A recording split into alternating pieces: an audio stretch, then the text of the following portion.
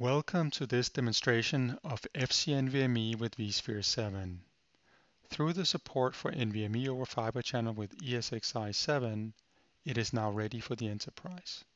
And I will show you in this demonstration how easy it is to migrate your VMs from using SCSI to NVMe. Let's first take a look at the environment. Here, on my ESX server, you can see I have a data store called NVMe 200. I simply provisioned an NVMe namespace on the storage array and created the data store. The host already had a SCSI LUN-backed data store called FCP 200. And before we do anything further, let's just take a look at the SAN fabric. You can see here in SAN nav, I have a Gen 7 fabric with two G720 switches. The host is connected also with a Gen 7 Emulex adapter, and the storage array is connected with two ports. All ports in the environment transports both NVMe and SCSI concurrently. Now let's go back and take a look at the host and the VM. So you see here I select my Windows VM.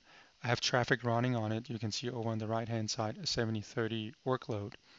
And now I'm going to do a storage vMotion of the virtual disk from the FCP data store to the NVMe data store. It is a simple standard storage vMotion that I'm doing here. But what I want you to do is keep an eye on the performance of the storage workload on the right. So you can see initially there's a little bit of a dip in the performance, as there always is when you do a storage vMotion.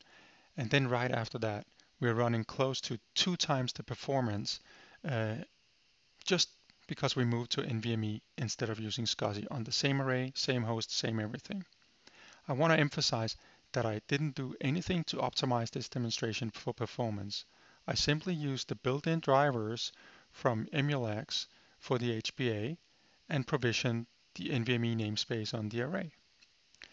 Now, having that said, ECD, which is the Emulex division of Broadcom, they did a Tally test report back in April where they proved that with both Microsoft SQL Server and Oracle, they're able to get more than 2x the performance using exactly the same hardware, exactly the same storage array, simply by moving to NVMe instead of SCSI.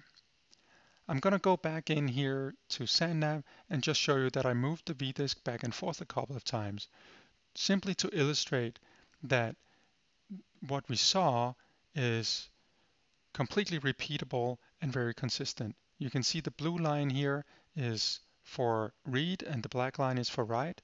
And you can see when I run with NVMe versus SCSI, the performance is close to 2x. So just to recap, NVMe is ready for the enterprise.